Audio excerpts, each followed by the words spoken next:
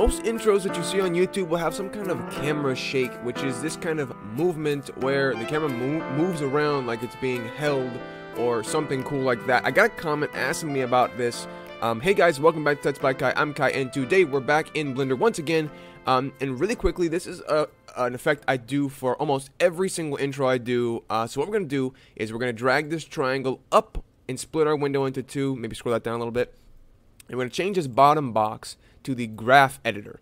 And what we're going to do here is with our camera selected, as you can tell our camera is selected, we're going to hit I. We'll go to the first frame, hit I in our 3D view space. And we're going to hit rotation. We're going to hit location and then I and then rotation. So we have both of those separately. So now we can expand both of those. You see we have the X location, Y and Z location, and the X, Y, and Z for other rotations as well. So this means our camera has a bunch of different keyframes. What we're going to do, hit this plus over on the side, and we're going to modifiers.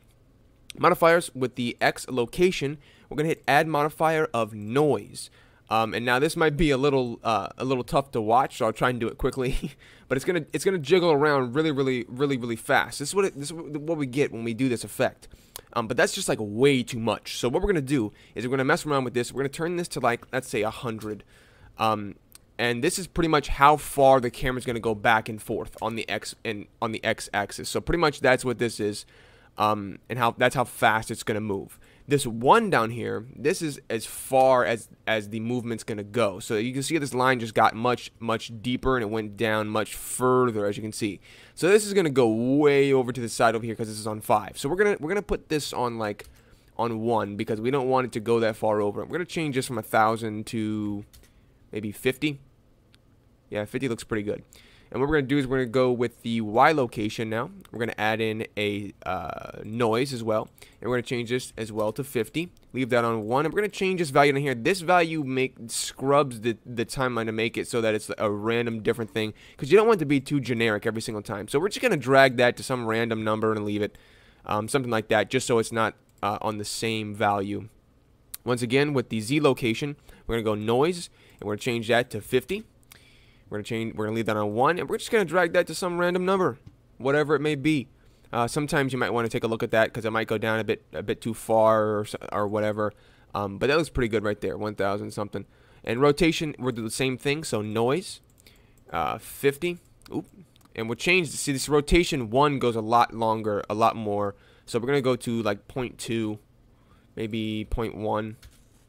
That might still even be too much. But like I said, these values are all, you can all mess with these. So if you don't want it to move as much, you can always go with lower values for the second box. You can put this in like 0.5 or something, 0.1 or something, and then we'll go and change all of these to like 0.5 for the locations, and then you can make it not move around as much as you see it moving right now. And this 50 up here as well, change that to like 10.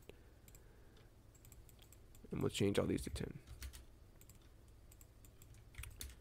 And now we're getting that camera shake. With the same thing, the more the better. Starts to look more realistic. We'll go with a 0.1 for that as well, and we'll drag that to some random number. And the same thing for the Z axis. Same thing, 10.1 random number. And like I said, the more and more you want this, of course you can lower these numbers. So like the higher this number would be, the slower it moves. Like 100 for all of the rotations. That'll make the entire thing move slower, which of course will make it not as jerky.